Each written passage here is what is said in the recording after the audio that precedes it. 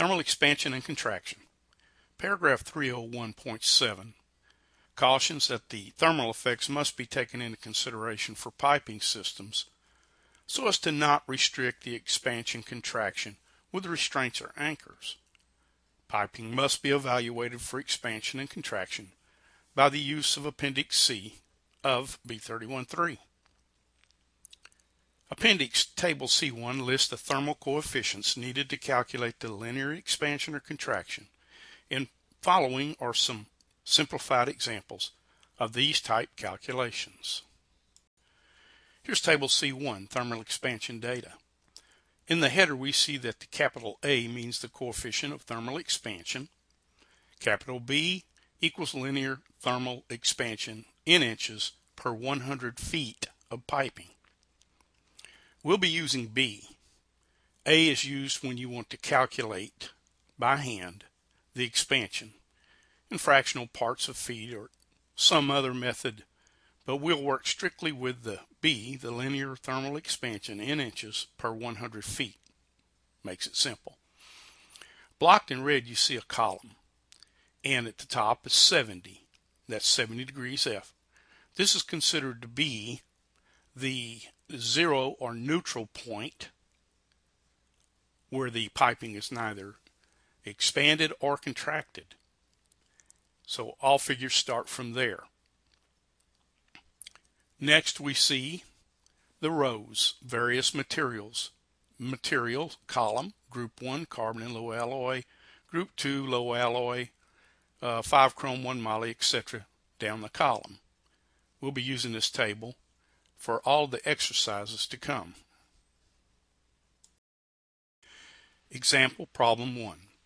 Find the linear thermal expansion in inches per 100 feet as the temperature rises from 70 F to 400 F for group number 1 carbon and low alloy steel piping. From the table C1, the piping will expand 2.8 inches per 100 feet. Table C1. On the left, under material, we see the group 1 carbon and low alloy steels. To the right, we see 70 blocked in red, the neutral point. To the right of that, we see 400 blocked in red, the target temperature, or operating temperature if you prefer. Beneath that column, blocked in red, we see 2.8, as indicated in the previous answer. 2.8 inches of expansion from 70 to 400 degrees F. Example problem 2. What is the total thermal expansion in inches for a 500 feet run of austenitic stainless steel 304 if the temperature will range from 70 degrees F to 500 F? From table C1, the piping will expand 5 inches per 100 feet. Therefore, 5 units times 5 inches of 100 feet equals 25 inches. Table C1. Blocked in red, we have austenitic stainless steels 304, 305, etc. From the 70 degree F column to the 500 degree column, we see 5 inches of expansion per 100 feet. 5 units times 5 inches, 25 inches. Example problem 3. What's the total thermal contraction in inches for a 300 feet run of an austenitic stainless steel if the temperature will range from 70 F to minus 150 F?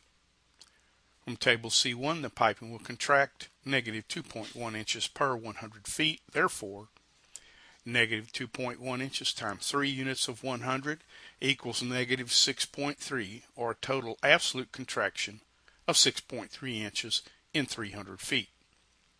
The piping, if measured cold, would be 300 feet minus 6.3 inches.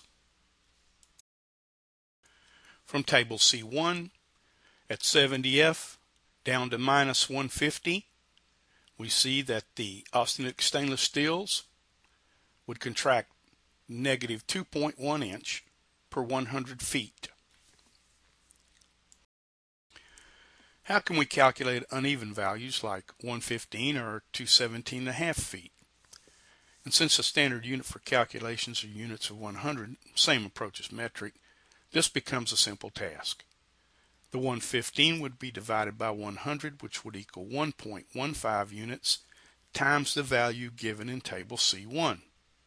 Likewise, 217.5 divided by 100 would be 2.175 times the value given in Table C1.